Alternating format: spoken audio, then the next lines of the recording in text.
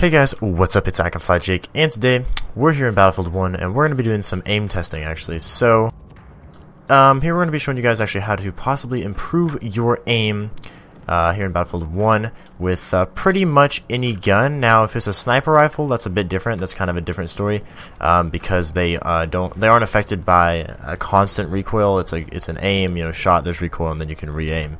Now with fully automatic weapons, you actually do have a constant recoil that sometimes either goes straight up as you shoot, or kind of to the left or right, or up and to the left or right, and you can actually control this with certain guns.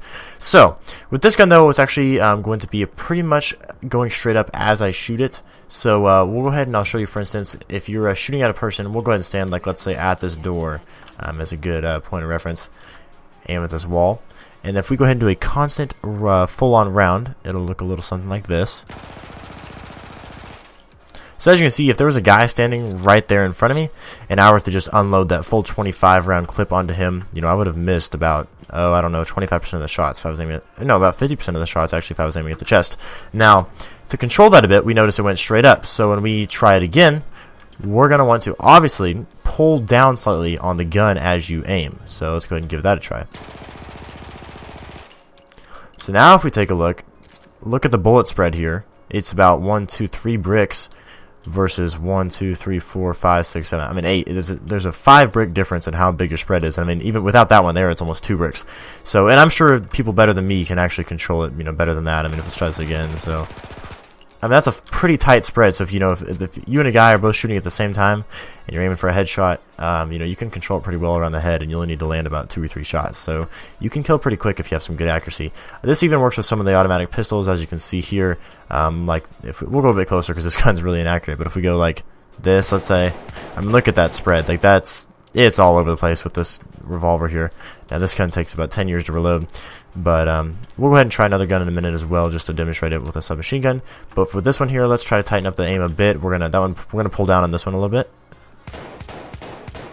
Okay, so now, like I said last time, we're only with a matter of 2 bricks here, while over here it was a matter of 4 or 5. So even with pistols like this that fire pretty slow, you can actually tighten up your shot a good amount.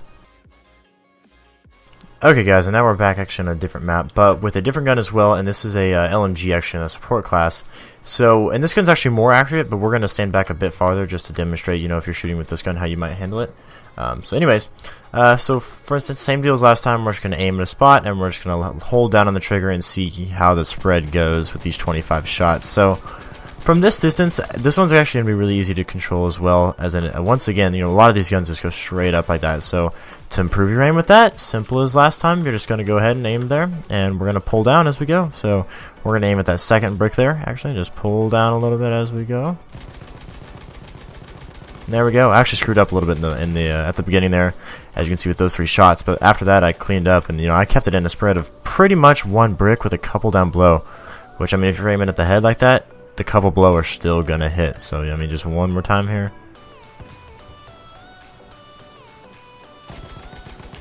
So yeah, if you're used to just holding down the trigger and kind of pulling yourself around, I see we saw a lot of people, they get into combat and they think they're like, they start freaking out, so they're gonna start shooting. They're like, then as you shake around a little bit, no, just take your time when you aim, and make sure just to think about it a little bit when you're shooting, and you can actually keep your control. You're pretty close. Bullet spread, you're gonna kill people pretty quick, even with guns like this that have a slower rate of fire. So as long as your aim is better than the other person, you might have something going for you there. Anyways guys, I hope you guys enjoyed. Hopefully this helped you out a little bit with your aim as well.